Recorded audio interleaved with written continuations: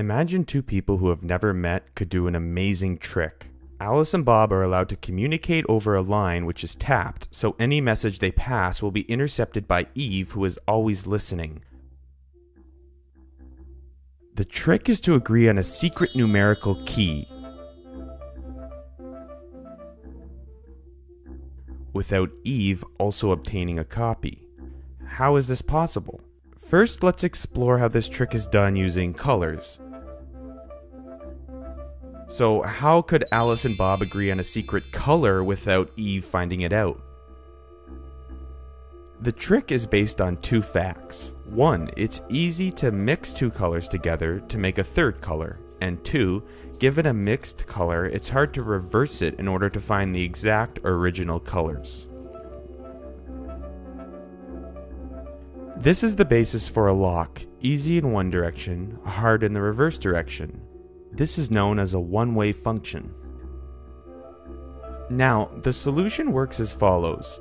First, they publicly agree on a starting color, say yellow. Next, Alice and Bob both randomly select private colors and mix them into the public yellow in order to disguise their private color. Now, Alice keeps her private color and sends her mixture to Bob, and Bob keeps his private color and sends his mixture to Alice. Now the heart of the trick. Alice and Bob add their private colors to the other person's mixture and arrive at a shared secret color.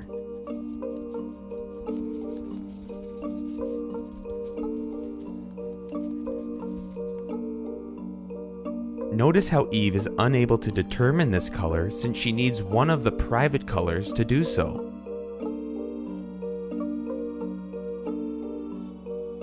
And that is the trick.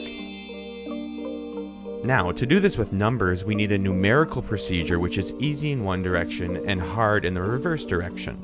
This brings us to modular arithmetic, which is known as clock arithmetic. For example, to find 42 mod 12, we take a rope of length 46 units and wrap it around a clock of 12 units, which is called the modulus, and wherever the rope ends is the solution. So we say 42 mod 12 is congruent to 10. Easy. Now, to make this work, we need a prime modulus such as 17 instead of 12.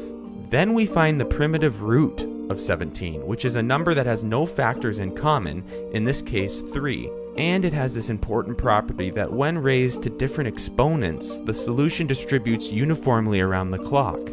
3 is known as the generator.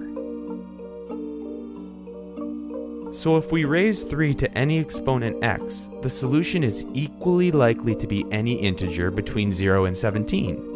Now, the reverse procedure is hard. Say, given 12, find the exponent 3 needs to be raised to. This is called the discrete logarithm problem. And now we have our one-way function. Easy to perform, but hard to reverse.